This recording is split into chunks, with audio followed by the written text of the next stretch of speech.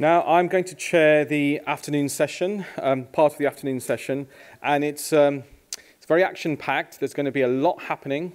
There's going to be lots of people coming up. It's kind of giving lightning talks, so just a few minutes.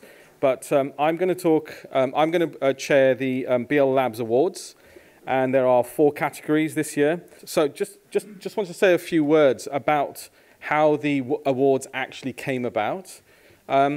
When we first started the Labs project, the original vision was to run an annual competition every year where we encouraged researchers particularly to come up with ideas of what to do with our collections. And the idea was we were going to tell them what we had, people would submit ideas, and then we would choose 2 of them and work with them over a period of between 4 and 6 months. And at the annual symposium, we would showcase their work. The awards were not part of the original plan. They kind of evolved. And that was because as we were telling the world about the collections that we have, we began to see that other communities were actually engaging with our digital collections. So, for example, artists, entrepreneurs, and educators. And so what we felt would be a good idea is to set up some awards to actually acknowledge and showcase work that had already been done with our collections. So lots of people often get confused with our competition and awards. Competitions are ideas of what you'd like to do with our collections. Awards are show us what you've already done. And those categories that emerged were for research, commercial, learning and teaching, and artistic. And I just wanted to bring this slide up, and you can sort of see how it sort of maps a little bit to the vision that the library has. And that's part of the idea of Labs, is to sort of seep into different aspects of the library. It's a very large organization, and I would urge those of you that want to understand the library, there's a fantastic vision document written by Rowley Keating, and I kind of when I read that, I thought, oh, that's what the library's for. So if you, and it's a very good document. But what I'd like to do now is I'd like to start the awards. And is Jamie here? Has he arrived? Jamie, okay, he's just coming. So we're going to start first with the Artistic Award. And this is going to be presented by Jamie Andrews, who's Head of Culture and Learning at the British Library. And this award recognises an artistic or creative endeavour. So I'd like to welcome Jamie Andrews, Head of Culture and Learning at the British Library. And Jamie's going to talk about some of the entries that we had for the Artistic Award this year, and obviously announce the runner-up and the winner. Over to Jamie.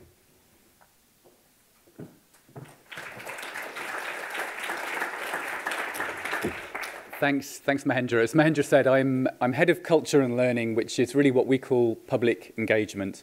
And Stella, it was great hearing you talk and being reminded of just how many projects that Stella has led and collaborated on, just how many of those projects have led to some really, really amazing outcomes for our schools programme, for our adult learning programme, and for our exhibitions. They've really made them very special.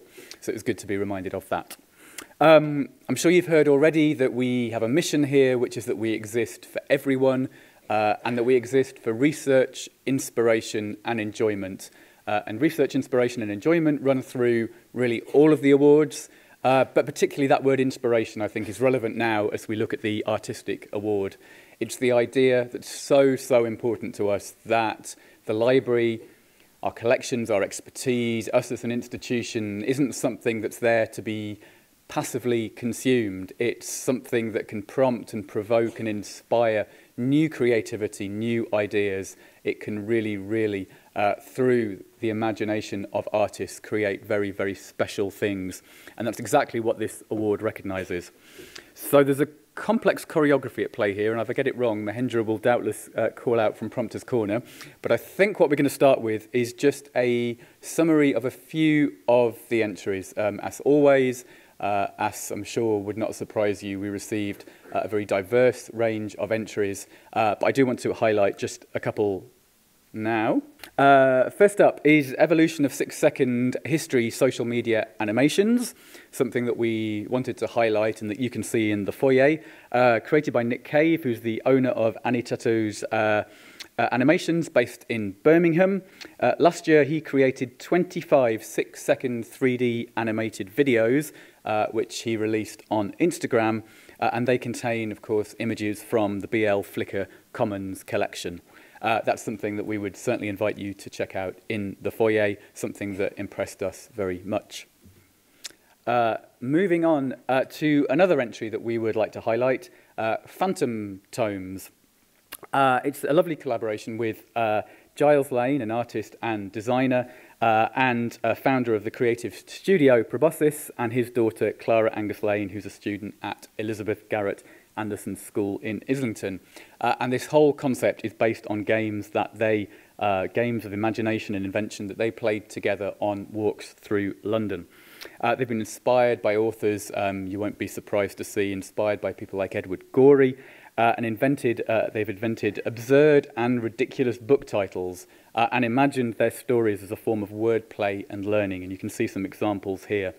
You can see how their transformed covers for those books then match the design and typography of the originals found in our collections.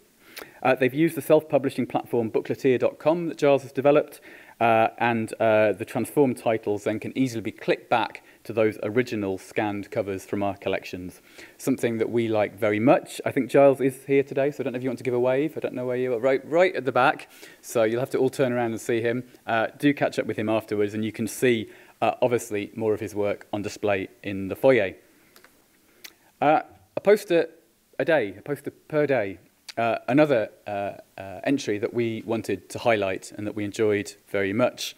By Kayen Kwok, who's an artist, art director based in Hong Kong, who's been working with different media in her art piece, everything from oil painting, watercolour, to digital collage and installations.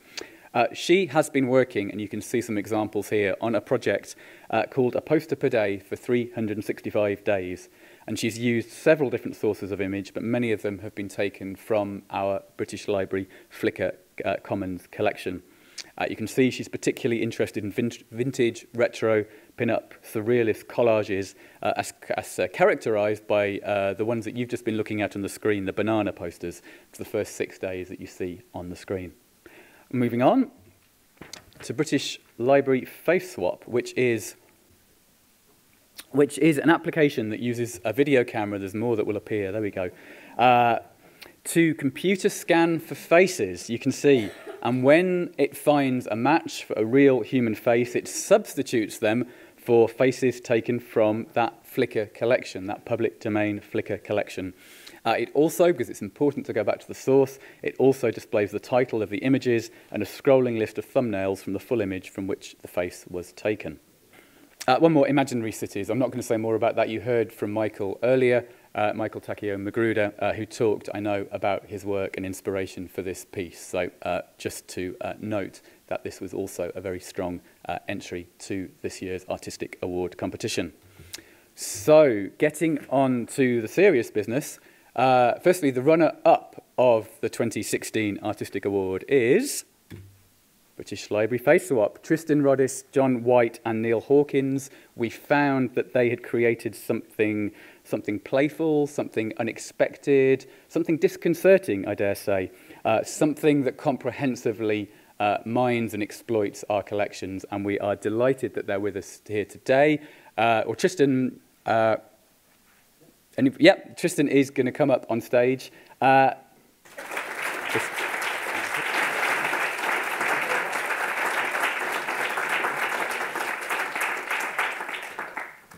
And we have a few minutes. Tristan's just going to talk a little bit about his entry, and we're able to take one question as well. So over to you, Tristan. Great. I'll just try and turn... there's no mouse. Can we just turn that music down, please? Great. Thank you very much. So that's also from the British Library Sound Archive. But anyway, this is just to demonstrate a bit of the system in action here. You can see it for real out in the foyer, and effectively what you'll see here, this our managing director coming in, and testing the limits of the system with respect to movement and jumping around like a deranged rabbit. So you can see effectively what we're doing is detecting faces in a live video feed, and then every time we detect those faces, swapping it out for face that we've pre-detected from the Flickr archive of public domain images. We've got a beautiful old school presentation here. So you have seen this. The question is, where does it come from? It comes from the million images on Flickr. They contain all sorts of illustrations from historical documents. What we did in this case is just pick the ones that have been tagged with people, which narrows it down to nearly 7,000, and then retrieved a set of those, a representative sample, and ran that through some detection software. And this idea is something which I work for CogOut. We're a digital agency that normally deals with large online archives and collections, and that's normally sort of very painstaking, careful work.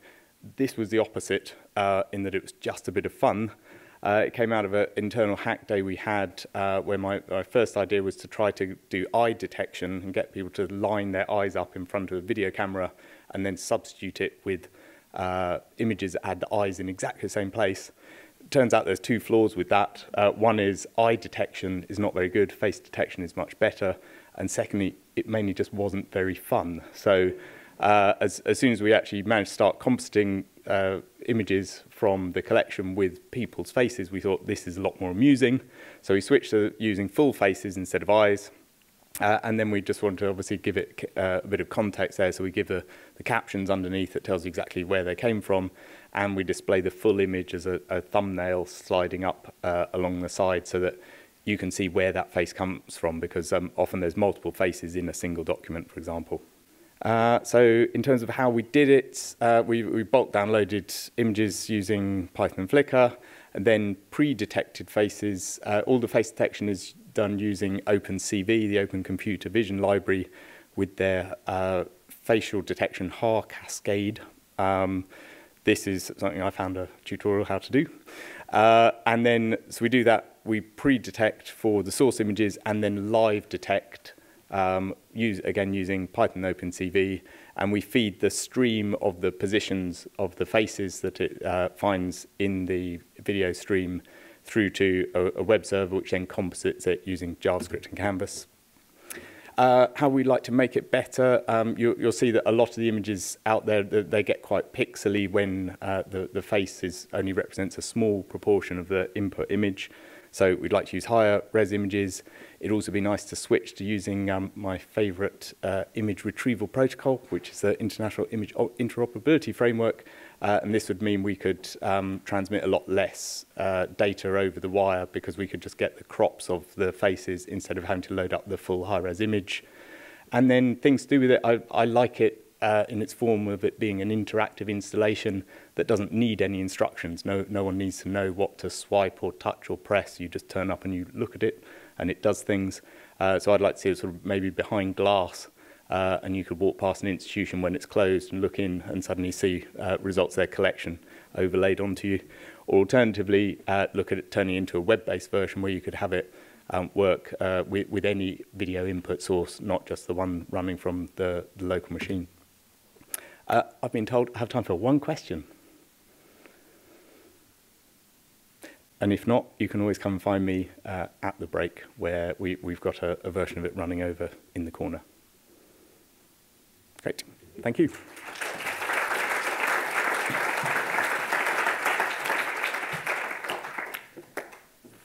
Justin, thank you so much, and congratulations again. It's a wonderfully playful idea, and I love that you're thinking about further applications of this for the future as well. That's really exciting.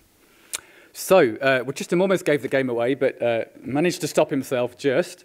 No, let me just see. Here we are. So, the moment that we almost arrived at a minute ago is the announcement of the winner of this year's 2016 Artistic Award, which it is 2017. That's a useful clarification, apparently.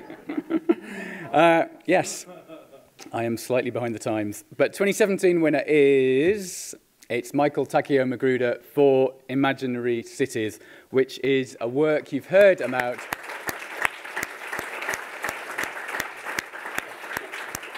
It brilliantly links our historic collections to new forms of creativity. The processes in this are in some ways rather complex, and yet the execution at the same time is brilliantly, beautifully simple. So a very, very worthy winner. Michael, I think in theory, is able to join us again via Skype. Do I need to press anything, or will it just magically happen? Let's give him another round of applause.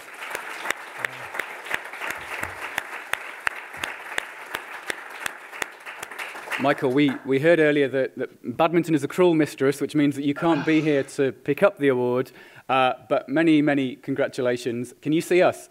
Yes, I can see you all fine. Can you hear me okay, Jamie? Maybe the volume up a tiny bit. Okay.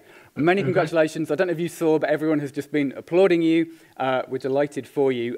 We can't hand you anything in person, but would you like to say a few words about the piece? A few more words about the piece. People have already heard me talk about the piece, so I'd rather just maybe say a few more things of thanks, because yes, this, like many of my projects, it's my artwork, it's my idea, but when I build these sort of large collaborative teams to realize the ideas, to bring them into kind of an exhibition, a series of works, it's not just myself, and I really hope to get that point across. So, the work of my collaborators, David and Drew, to sort of realize the back ends, everyone there at the BL, yourself, Mahendra, Adam, everyone from BL Labs, from Digital Scholarship. I've had wonderful interactions with the curators and people from the culture and events team sort of over the last year. And everyone, has kind of helped feed into the project, sort of nurture the ideas, grow the ideas.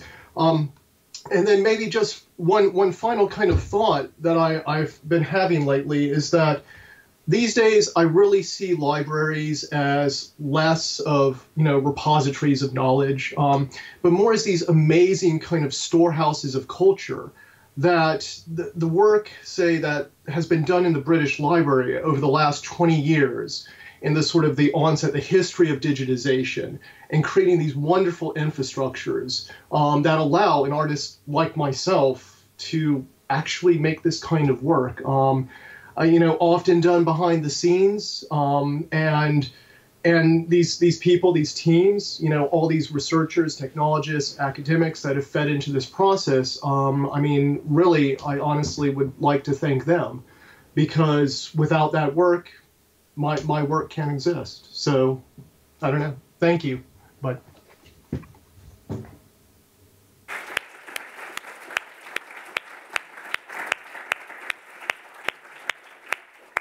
thank you for those kind words. Thank you for what you said about libraries, which is absolutely spot on. And we've lost you now, but it was great that you could connect with us through the wonders of Skype.